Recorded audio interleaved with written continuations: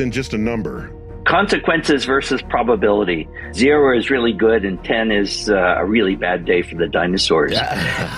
So recently, 2024 YR4 has been in the news. So it's green, yellow, orange, red.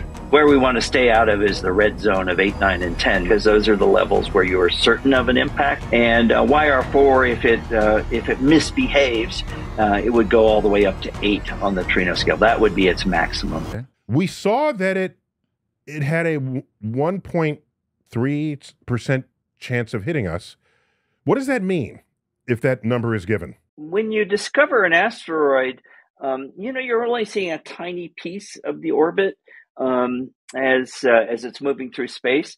And so, we'd like to project forward, extrapolate that position, for decades, if not centuries into the future, just to make sure that it's not going to intersect with the Earth.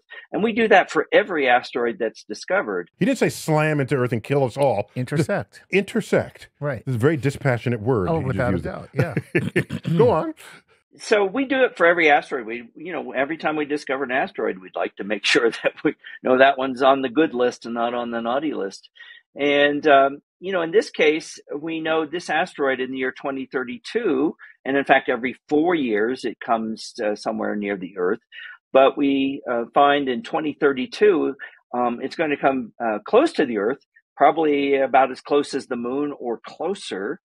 And we simply don't have enough precision in terms of how well we know where that asteroid is precisely going to be in 2032 or other decades in the future to know for sure that it's going to miss the Earth. And so because we can't say we're certain it's going to miss, it gets a probability of intersecting the Earth. So that's just simply where we are. It's really that probability number is really a measure of what we don't know. It's not a measure of what we know. It's what we don't know, because we simply haven't been able to track this thing for very long. Here's something that might be new to Chuck. Were you able to get a pre-discovery image of this asteroid?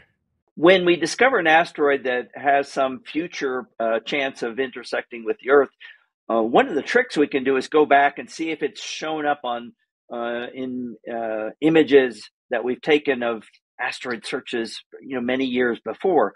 Because if we can find it, like that it was someone accidentally saw it 4 years ago but didn't measure it, that gives us another 4 years of an orbital length that we can use to calculate forward.